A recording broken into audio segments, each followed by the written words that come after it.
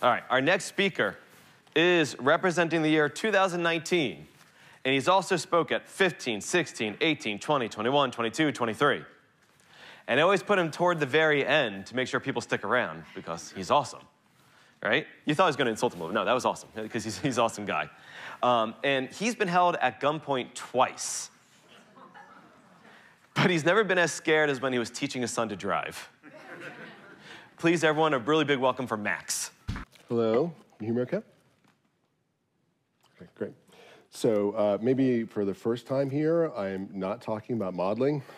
It's a new experience for me, hopefully for you too. I'm going to talk about SHINYLIVE. Has anybody ever heard of that yet? Okay, good, all right. Good. Excellent. So before that, I want to talk about Quarto. I didn't think I'd have to introduce this, but I did actually meet a few people this week who had never heard of it. Quarto is sort of like the next generation of like the R Markdown family of stuff, like Blogdown and all the other downs. It's independent of R, so it's like it's its own application you install. You can use it with Python or Julia or Bash or whatever you want to use. And what I'm going to do is I'm going to talk about using Shiny inside of Quarto. My main application is for books, but you can use it for like these slides in particular, or other things, or blogs or whatnot. We're kind of looking into, if Hadley's out there, I hope we're looking into using it for our package down sites, which would be a nice change. And then Shiny. I'm pretty sure everybody here has heard of Shiny and probably telling you things you already know. But historically, if you want to deploy a Shiny app, like have somebody interact with it who's not on your computer or not you or whatnot, you basically had to use a server. So you could get your own Shiny license or download Shiny and build your own server and manage all that yourself. Or you could use one of the hosted services. Posit has shinyapps.io and Posit Connect. But just to tell you what you probably already know is if you have a Shiny app, all that, the software and everything sits on the server. Maybe data is already there, maybe you upload data or whatnot. And then your TV, your phone, your computer, it's just a terminal that you interact with it. It sends messages to Shiner, the server does calculations and brings it back, and that's pretty traditional. Just as an example app, this is something where, if anybody ever heard of UMAP? It's supposed to be like a souped up PCA. It makes really cool looking pictures.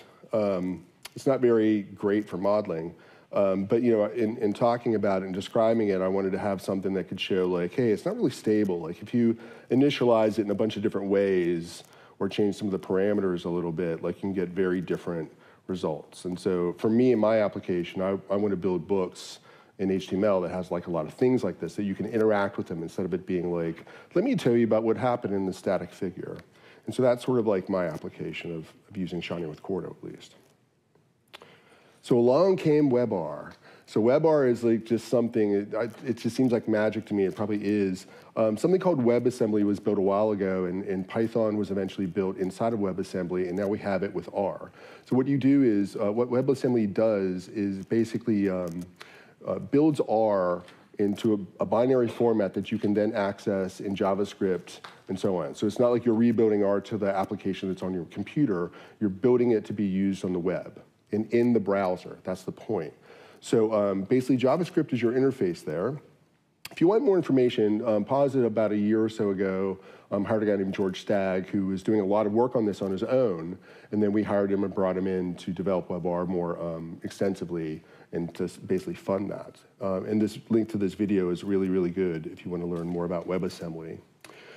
George manages a repository. It's not CRAN, but like a repository where he's taking all the CRAN packages with WebAssembly, building a binary version of those so that you can use it with WebR. And if you look at the statistics there, there's like two interesting sort of differentiations. Is as of like today, there's about 19,000 packages built with WebAssembly, which is about 94% of CRAN.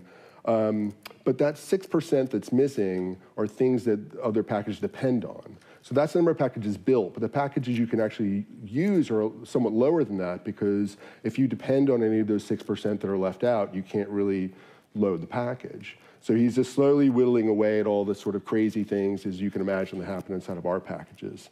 but it's fairly complete at this point, I feel. I've yet to try to list something or try to use something that's not really available, so it might sort of be in the tail of things that are used.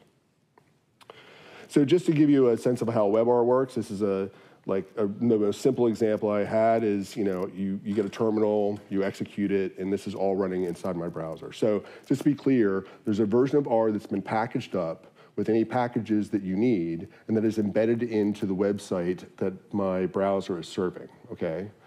So it's all local, and I'll talk about that more in a minute. If you want another package, let's say deployer,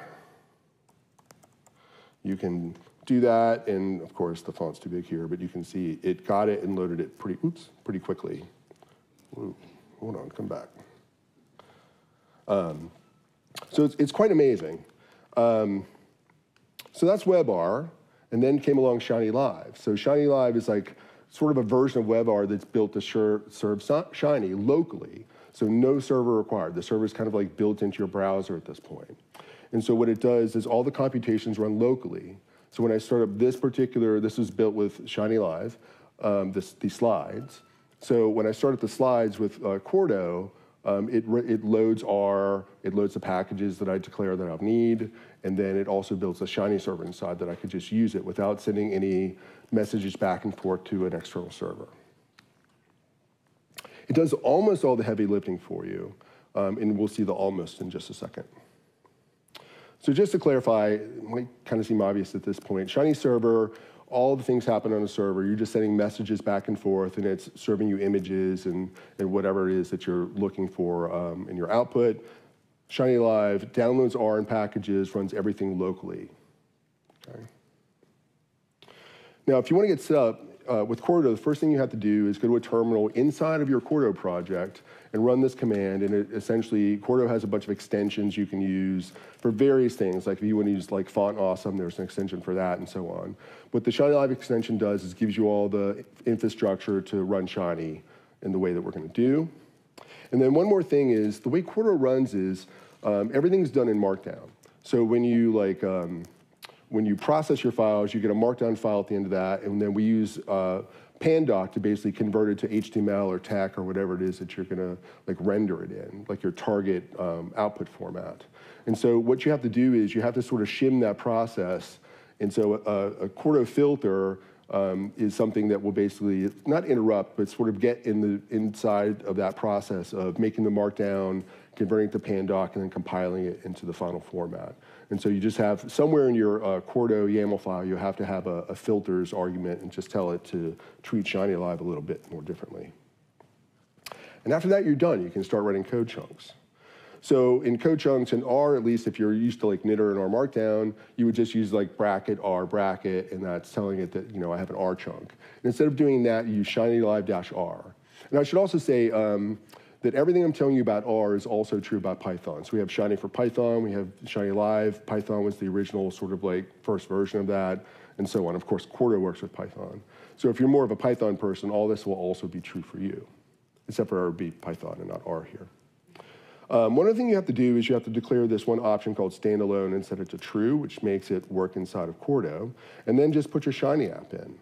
So it's pretty simple. Like if you're used to writing Shiny and you just do the setup, then now you have Shiny locally, which is kind of amazing. How do you declare packages? So you're going to use various packages, like in that UMAP example, I have like ggplot, like one of the color palette packages, as well as dplyr loading in there. And so SHINYLIVE and WebR need to know what you need so it can go out and get them. And so the way you would do that is it uses rend, if you've ever used that. So you just say like library dplyr, and it knows to go out and get it.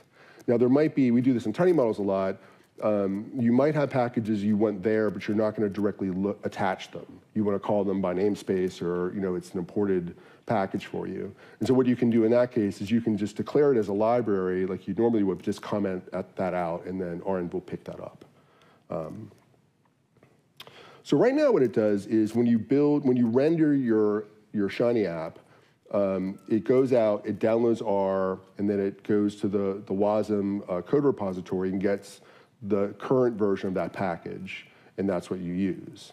But we think a lot about reproducibility, so we're continually, or George, the we here is George, we're continually working on making that happen more. So I don't think it's been committed yet, but he was telling me what they're gonna do is at the time that you build the app, not the render time, but the build time, that they'll go out to the WASM repository, get the versions that are like the most recent versions then, when you built it, and then sort of like either cache them or he'll just he'll retain all the old versions, all the binary versions of these packages. So you can probably get the package version that you started with originally or something that's pretty close to it.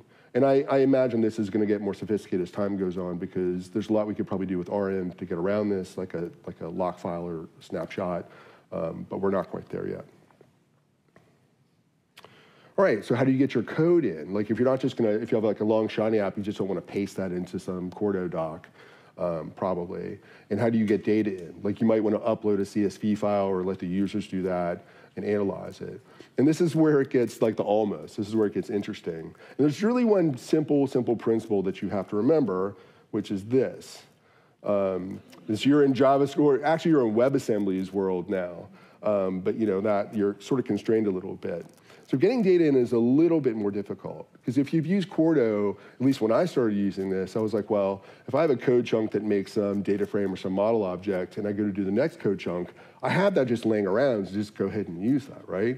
It doesn't work like that. It's basically spawning another R process inside the browser that is basically clean. So that's why we list the packages. We just don't inherit the ones we've already loaded or attached.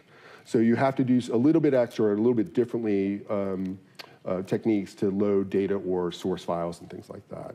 So WebAssembly doesn't really let you just like open a network connection. So you can see, if you want to learn more, because I don't understand this part, you can go to the GitHub issue around this. But curl is definitely a no-no. So if you've been using curl, that's not going to be allowed. And what George has done is he's patched download.file in base R, so it will use basically a separate protocol to get the files, and that works pretty well. For me, it's a little like more simple than maybe what you're going to deal with because I keep all my stuff on GitHub in a public repo. So you'll see how I do it in a minute. But this is the only thing that might trip you up a little bit in terms of like, well, how do I get my data in a way that SHINYLIVE and WebAssembly will permit? And again, if you want to read more, there's an issue here that you could upvote or give feedback on. Now, Gordon Shotwell, who's in the Shining group, like succinctly he was like, I'm terrified of this in a way, because we're going to have people that are going to, not realize that anything, data or code that's in their Shiny app is available locally to whoever has the URL, right? Yeah, somebody's like, and so any data you have goes to the client. Any code you have goes to the client. If you accidentally maybe have an object that has some API key that you need for the app, it's available to the client. So you have to be like super careful about what you put in the app. Even if it's like you're giving somebody access to upload CSV files to analyze or something like that, or let them connect to a database, you just have to be cognizant that anything that gets in there theoretically could be used by somebody else or accessed by somebody else. So here's sort of the example pattern that I have here is I have like a figure chunk, SINYLIVE equal true, and then I'll start with some library calls. So I could say it's a tiny models talk now, not really. And then what I'll do is like I have like for that UMAP example, I've just pre-computed all the configurations I'm going to use in Shiny. So I just have a R data file out there on GitHub, and then I can basically use the GitHub raw URL structure here. It's the same structure, it just has a different root of the URL to load the data. And then I like my Shiny stuff to be a little bit more modular because the book has a certain styling that you do beforehand and I don't want to replicate that. So you can just like down or source specific R files that are somewhere that's accessible, and then you just return the app. I'm telling you this in particular because it might seem obvious, but the two sort of nuances that are true right now, but I'm guessing what might get better over time, is when RM scans your code to see what packages you need, if those package declarations are in the sourced file, it won't see them. And the other sort of constraint is, for some reason, if you return the app in the R file, it also won't load the app, so you have to explicitly return it here. Okay, so that's little nuances that I think, I don't know if they're oversights, but are something we can just make the experience better for. Just to give you a sense of that UMAP one, here's what it looks like, and I have like a setup file that I source and then the actual UMAP app. One nice thing about books is you can do a lot of cross-referencing, so we have a way to like, make the Shiny app an actual like figure in your book, not just something that's sitting there. So, so there's a little bit of Quarto work you do here to make it work, but it's pretty simple. So some of you might be wondering, like, why would Posit do this? Like, why would George do this, right? Because like we sell Shiny servers and Posit and things like that. And the answer, and I remember when I first met him, not long after he was hired, we were talking about this, and like Hadley might be like, sure, I don't know if I'm saying something I shouldn't, but like, I was like, so why are we doing it? I mean, I want to do this, but like, why are we doing it? And at the time, I think George said that, I think maybe when we talked to some people in our company, they were like, well, look, we know somebody's going to do this, right? We wouldn't try to stop it, but what we should do is we should bring it in and make sure that we fund it and support it and nurture it in a way that we can, so that when we go to use WebR or WebAssembly, we get the best possible experience. So George is in Posit. He does, if you ever have a chance to meet him, the guy's crazy amazing. He's just incredible technically. But I don't know that we're terribly worried about SHINYLIVE, because it's really not the answer to a lot of things that you might want to do. So, you could be running this on your TV, right? Your computing power is not that great. You have to basically assume like a lowest common denominator in terms of what resources people have to run the Shiny app. I've already mentioned about code and data security, and so that might be sort of a no-no for what you're doing. And also just moving data around might be expensive. So, I'm loading, for the book, I'm loading like, I don't know, 70, 80 megabyte R data files at most. And that takes maybe like a second or two to do, depending on your web connection. And I should also say, I'll do that at the end here, it's really faster than I thought it would be as you're downloading R and packages and R data. But if you're like, hey, let's do deep learning in SHINYLIVE, it's like, that's probably not going to be, I don't know what kind of computer you're using, but it may not be something that's really realistic. And then, we have Connect for good reason. Like, we'll handle authentication, parameterization of reports, like cron jobs and all this stuff. And it's not like you can't do that yourself. In fact, as a company, Tarif has always said that we don't ever want to have anything that we lock you into for money. So we're never going to have a product that we'll have a similar version of the product that will make it easier and nicer to use, but you could do it yourself if you wanted to. And that's what makes Connect so wonderful. You can write cron jobs yourself, so you know how to do this. But to have like technical support and all that done for you is one of the reasons I think that SHINYLIVE, for most commercial people, are not going to be canceling their accounts for that. I should also say, I meant to do this earlier, going back to the actual app. Let me just reload it. It may not be accurate because there is some caching that it does, but if you think of, I think the R build, the binary is like maybe like 6 or 7 megabytes, and the packages are pretty small, even dplyr. And so just loading it, I timed it at about 4 or 5 seconds. So yeah, so it's pretty fast. It's remarkably fast, especially compared to what it was in the first version. And I joke about dplyr, but there's all these people like, oh, the tidyverse and all their packages, and you have to get like 20 packages. I'm using ggplot and dplyr, and that probably has, I don't know, I'm going to guess like a dozen or so dependencies, and it's loading in seconds with the data, which is about 20 megabytes. So that's pretty good in terms of speed. So yeah, that's pretty much the end of it. If you want to learn more, Joe Chang at last year's Posit conference gave an excellent talk about Shiny and WASM. It's definitely worth looking at. Me, I'm always, for something that's new especially, I want to see examples of what other people are doing. So this link here will go out and look for all the GitHub projects that have Shiny-Live or Shiny-Python. And then George has some really good applications too. There's a great talk that he has. But also, if you want to think of it in terms of like, well, could we use Arrow, or like, what would we do? So he has a Shiny app on his GitHub repository that uses DuckDB and Parquet files. So if you want to test that out locally and say like, how, would that work well? You can go out and test it now. So thanks for speaking, especially thanks to Nicole. Like, we've called her out a couple times, and she's like, the I don't know, the Cub Scout den mother of the place. She literally like keeps everything running. No offense, Jared, but it's true. So, big thanks to her and Jared and all the people, especially who put WebR and SHINYLIVE together.